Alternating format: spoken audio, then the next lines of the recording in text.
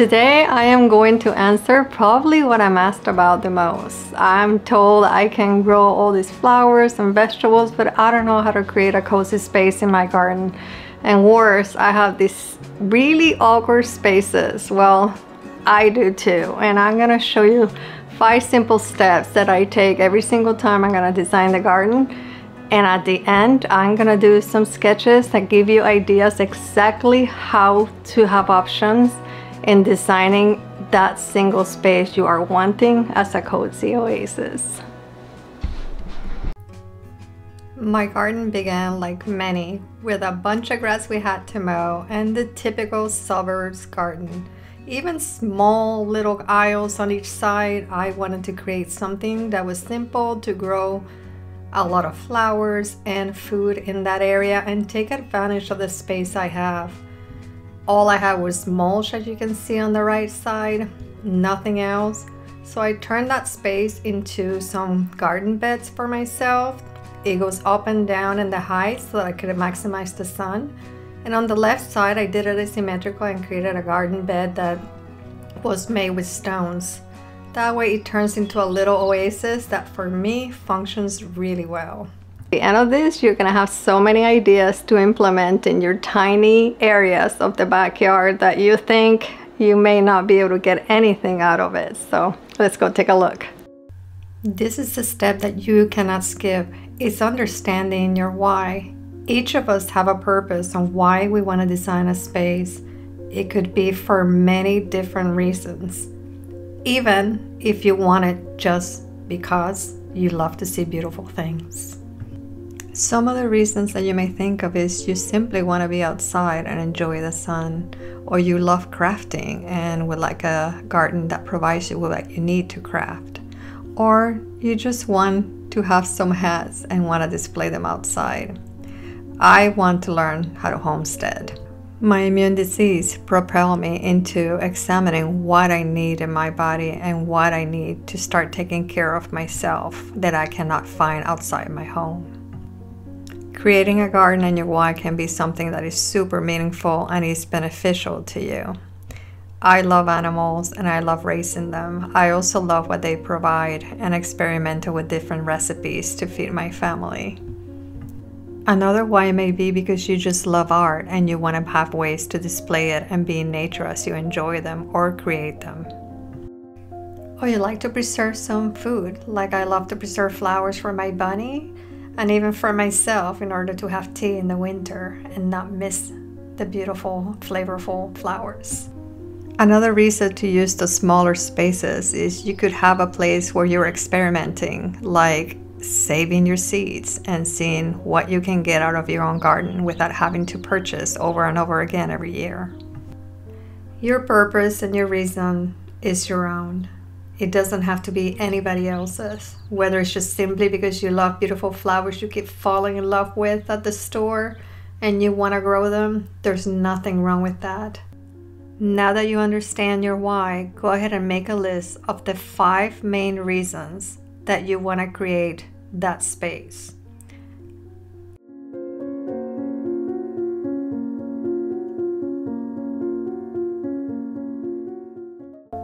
Don't overthink the process. Sometimes it's just a feeling that you want. If you love nature like I do, I want that same feeling in my garden. So it's a matter of replicating the way that you feel when you're out in nature. It may be that you have incredible respect for the animals found in nature and you want to recreate it. In our small gardens in the suburbs, we took away their home and I want to provide it back. So many of us do wish sometimes we had all this space, like people have acres and you think about everything you could grow. I was one of those and we were not able to get what we wanted, even though we really tried for like 2 years, over 2 years. But I've realized that the space that I have works so well for me and I've found exactly how to tune it so that I get the most out of it. Sometimes when you have small backyards, it works really well because you're able to tend to every single corner and make it into this beautiful oasis. So don't be sad because you can't get all the space that you want, and let's focus on nurturing the one that you have. Sometimes we get stuck on what is the space that we need. But honestly, this little 4-foot wide space has provided so much for me. So it doesn't matter the space that you have, you can get an incredible amount from that tiny area, even if it's awkward. You will be able to expand your mind and create a zone that is going to satisfy every single need that you have. I'm going to show you how to think outside the box when it comes to planning that space, and you will be amazed that you can create something that fits you like a glove and be able to get as much out of it, more than you ever thought you could. What is it that you want out of your own garden? Comment below. And if you found value on this video so far, please give it a thumbs up. One of the most important things that I always account for is, what do I see from that awkward space? And I want to treat that as part of that little tiny area. So out of this little narrow 4-foot corridor, I see a patch, and I've decided to grow beautiful flowers on it.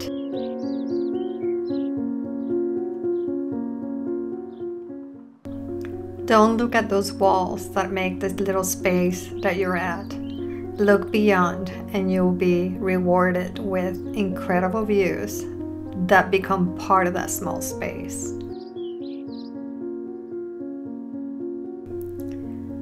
I have another corridor that's a little wider, around 7 or 8 feet, and I knew that in this one, I just wanted nothing but flowers, and that is all I grow. I want a space that feels like my own little secret, my hideaway. And I enjoy it immensely, just as much as the one that I have high activity on.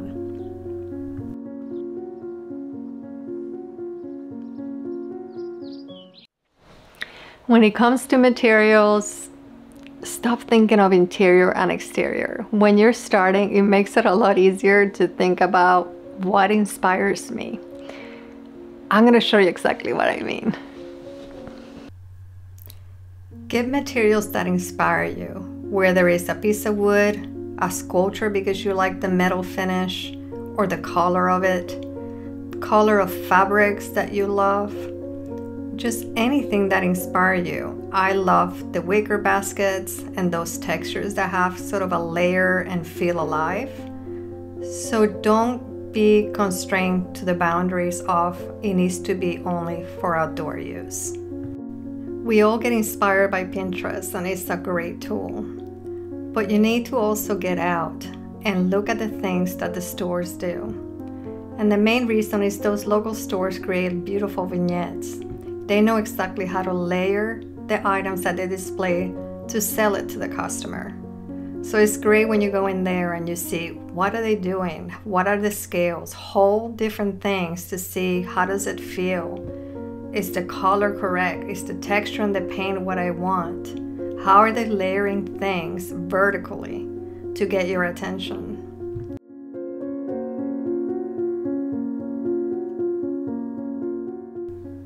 What is it out of these videos that really attract your attention? Does anything inspire you? Do you find it soothing? Do you find it whimsical? Do you want the same textures in your garden? Maybe there are items that are colorful and I want to add a lot of color. I need it in my life. Go ahead and take a look at those. You don't have to get anything if you don't want to get it. Maybe there are forms that you like, or you like the more natural look or the more contemporary look. Get inspiration from the people that know how to do it and bring that into your own design.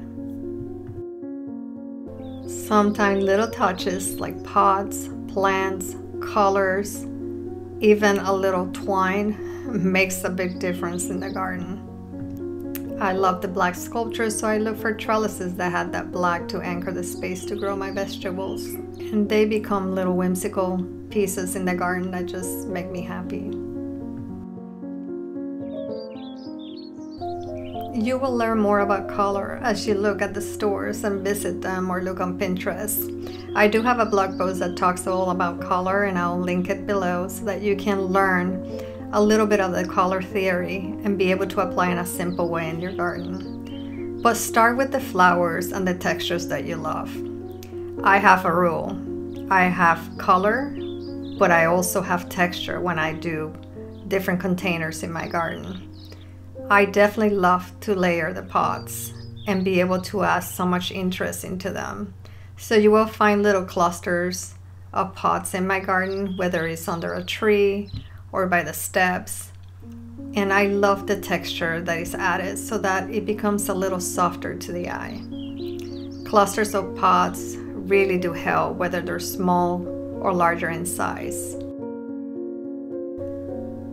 You could love just very pure one color and tone against the foliage, and that is okay. It still looks beautiful. Look at this store. It just has white and the lavender, and it's all against that beautiful green. That may be your garden, and that may be your style. And maybe you put something that is different textures when it comes to different things like baskets or pottery, so that it go ahead and add more interest to the space and you don't have to add a ton of different colors.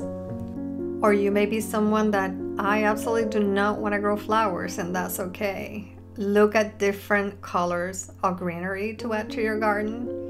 Always, of course, you're going to check the zone to see what grows best and what you would have to replant.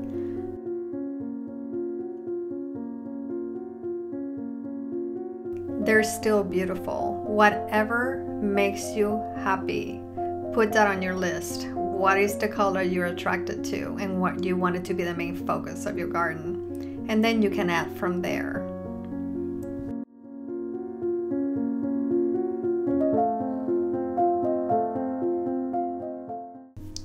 Even moss in a simple pot can become a statement. Now that you have your why, the materials that you love, add the colors. What are the couple of colors that you want to introduce to be the highlight of your garden? The next step is create something that truly works for you. And I keep saying this because I know it's the hardest thing. We see what somebody else is doing and we want to do it. Sometimes it's just because you want the experience. I love to sow seeds and grow my own food, and that's what I want out of that portion of the garden. Your needs may be different on different parts of the garden. So just learn about what is the main thing I want from that one space. I knew for this space that growing food was the number one thing I wanted. I knew it's the space that you pass through to get out of the yard, and that it wouldn't be super functional as a sitting area. So I was gonna make it functional for what I wanted out of it. So there is a difference. You have to think about what doesn't function the space for. Is it a storage area that you have to get to? Is it a corridor that gets you somewhere else? That will define what the function is. For me, this is all I wanted from this space. Now on your list, add what is it that will work for you from that one area. For me, was going ahead and having a comfortable enough space to grow plenty of food. List one item. Even if you have 10 in your mind, make the main one be the most important one. We know what works for you, but now is the function. How is the space going to function? For me, I'm okay growing on pots, growing on the ground. I don't have to have anything raised on this garden. I feel comfortable just feeling more part of the garden itself than the items in it. So I know I have to add some seating eventually and make it a little more cozy, but right now the function is doing pretty good. The amount of sun I get is doing great, and I know that what works for me and what I want out of this space will do fine in this specific area. The function of the space is probably the most critical, because even though you know your why and you know what you want out of the space and you're clear on the materials, if you don't understand how it functions, you're not going to get what you want out of it.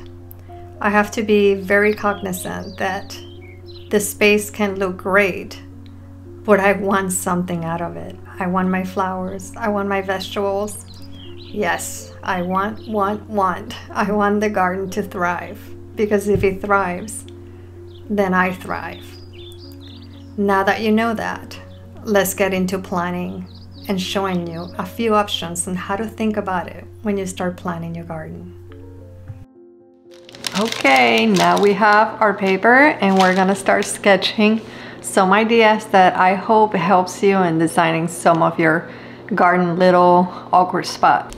If you're looking for more space planning as far as the garden planning aspect, go ahead and watch the video I'm gonna put at the end. It's a tour of my garden where I go through every single step I take to go ahead and plan exactly what's gonna work. Let's get going sketching some of the ideas for you to implement into your own little garden. I have 3 examples that I'm gonna go through with you so you can see how the same space can be designed in different ways and you can achieve your goals very easily. I have my words, the ones that I think are gonna connect with what I want in that little spot in my garden. So I'm going to start drawing exactly what I want from the 4 words that I've gathered. This is a scheme in which I have art as the main focus. I wanna be able to display it. The space needs to feel really beautiful and have a lot of green, so I'm gonna create a very symmetrical design with sculptures around, some greenery, make things tall so that there's some height and proportion to the space since it's a blank wall. And in the center, I will do a table, and the table will be a place where I can display different things on. And start treating the table, you know, put a mirror or art piece right on the table just like you would in the interior of the home.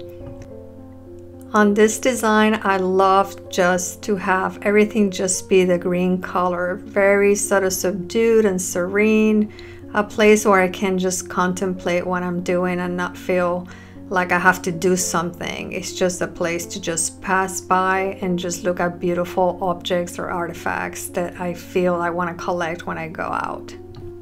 So you can have a space that is just because you want a more traditional space that displays what you love and not have a big reason to have it. You just want to contemplate and look at it. You can develop that kind of space. It doesn't have to be complicated for something that's an action. You can have it just because. On this next option, it can be the complete opposite. Maybe you want a really fun space. You want to kind of explore food, growing food, have really fun colors and be more whimsical. Then those are your words that you're going to apply. So you can do the same idea of having a very symmetrical look, but maybe you have a planter on either side, and on the center you have some kind of form that's more vertical with some pots in front of it. So in front of it, I can't speak. You don't have to make a super clean sketch. You can just draw a line that's super straight so that it gives you a sense of being to anchor the elevation. And just sketch very crudely what you want. Here I'm doing a cluster of pots and little artifacts in there that could be things that have color. And then behind you could put something to kind of anchor the space. It could be a wood frame that's hollow. It could be a metal tubing that you put together. You can color it, whatever you would like to do with it. And either side may have the trellises so you can grow in 2 planters, and that balances the space. But it is important that you think vertically, not only in plan. And then begin to have fun with it. Just go ahead and add whatever you're gonna put in it so you get a feeling of what it's gonna be. And the plants can become the color of the space. You still have some height in the center and on both sides. And you have a space to grow the foods that you want to grow and see how it goes. And the little pots can be things that you add food with trellises, and then you have those lights on either side to add more of a focus on the center. It can become a space that can be fun for you, but be organized in a way and be able to give you a sense of, I have a space that I can go, feel comfortable, and enjoy, and be incorporated into the things that I do every single day.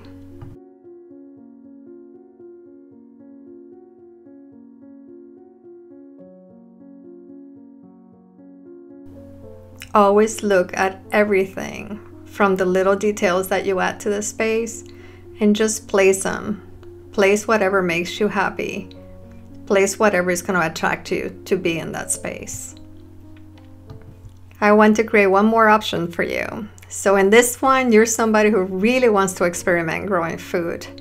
You want to have some sense that you're doing something for the environment and you're growing your own food.